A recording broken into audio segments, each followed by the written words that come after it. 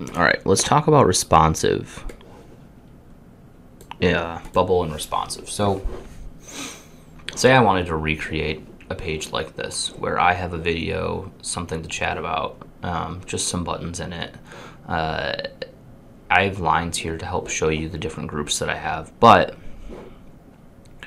recreating this is arguably a little bit more intensive than it looks. So I could do a group on my page and then just do the type of container as fixed and center it, and then I can just start filling it up with all this and putting it in these spots, right?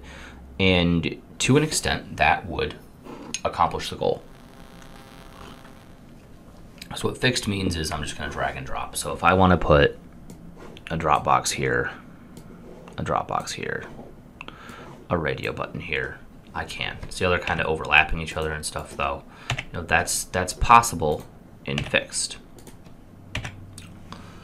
Instead, these are containers. I'll show you here. They actually have layout. So this is a column, and if you think about a column, it's one on top of the other, right? And then inside of it, we have rows. So this is a row, this is a row, and this group here is a row. So I have a column containing 2, 1, 2, 3 groups, and then in each group is designated to be a row. So I'm essentially making it almost like a grid that I'm going to build inside of and kind of put things inside these containers. So it allows you to kind of build a more dynamic looking page with structure. So in this group, make sure the settings aren't all layout, good. Okay. I'm gonna increase my width. What's the width on this thing? Cool. Let's do 720. We'll increase our height to 500 just for now to have space to work in. Great. So all I did was make it bigger so I'd have more space. Now, I want to make my 2 menus up top, and I didn't make one. Great, poor internet connection.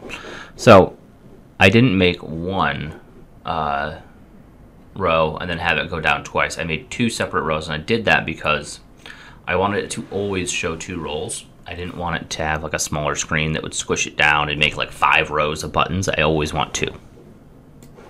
Let's put this group in here. See how it just lets me put it anywhere? It's because I hadn't changed this boxes yet. So I'm going to change this one to a column and immediately change the other settings. So center this. It's always better to center these for the most part. Unless you're building a page that goes side to side or just really using up all of the space. I leave some gaps on my sides just for different screen sizes personally. Also have a tendency to build more simpler apps that are more focused on like a centered usage.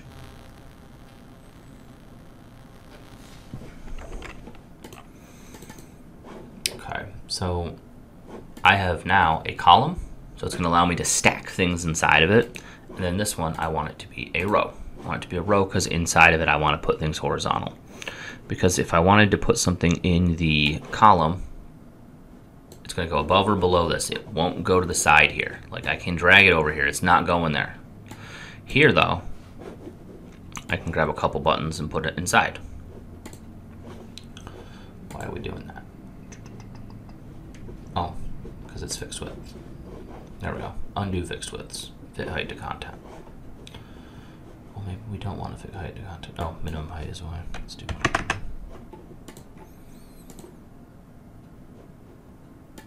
height to content. No, fit height to content. There we go. Fit height to content. Great. So now I have 2 buttons in there, and I'll add 2 more. When you're adding these, always look at what's lighting up. So like this is highlighted in red. That means I'm going to put it here where that little space bar is. Same thing down here. And you'll see they're all butted up against each other. We don't want that. We want some spacing. So what I can do is just designate here, you know, I want padding or I want margins. Just different ways of kind of designating what you want around them. So On the top, I like to put 5. I like to box things out with 5 usually. I like that gives it the space to breathe a lot of times.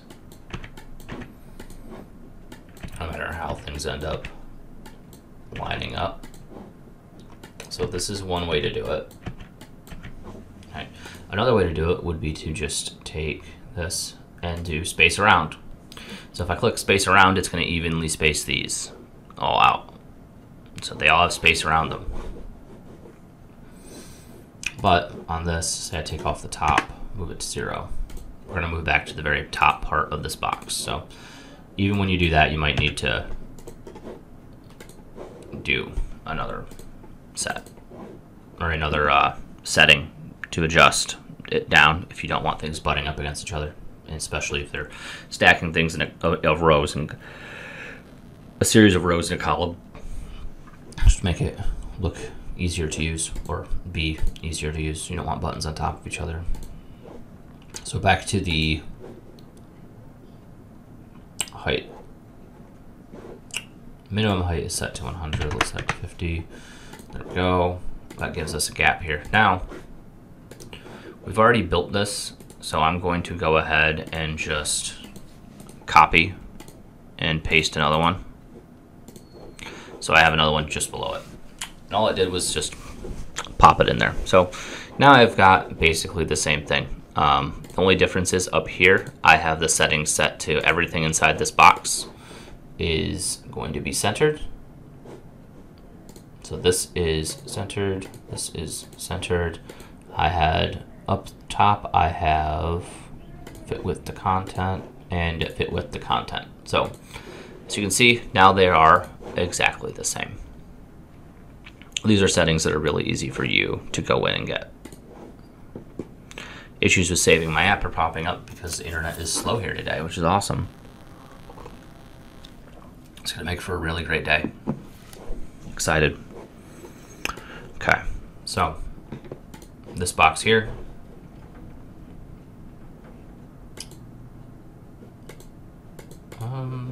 Fix.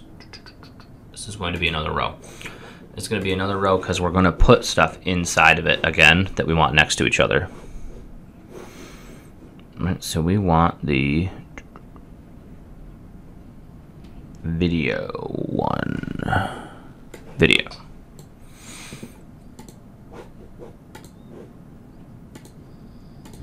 There. Got to remove their fixed width things that for some reason auto-populated there. And then I wanted a text box over there next to it. Great. So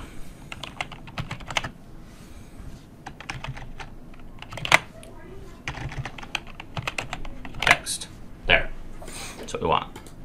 So the problem here is, though, you can see this isn't aligned right, and this isn't aligned right.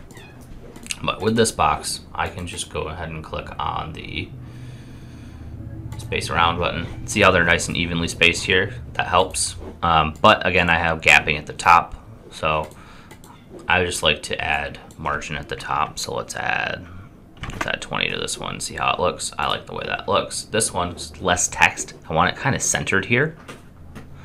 Vertically centering it easy, you can just do this too. So like if I wanted to actually do that here, I can do a vertical alignment and drop that margin there. So that's another option. Depends on how picky you want to be with it. I like margins a lot because it helps me to also give this gap. So like if I do a top 20 and a bottom 20, it's going to still, and then I do the vertical alignment, it's still going to put it in the same spot. But it means if it's on a screen size where this box gets squished, I'm still going to have this 20 gap here and this 20 gap here. So it'll never squish into it. It's almost like a bumper.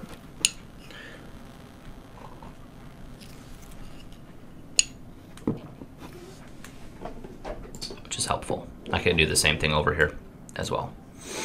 So that is a quick rundown of rows, columns, and fixed.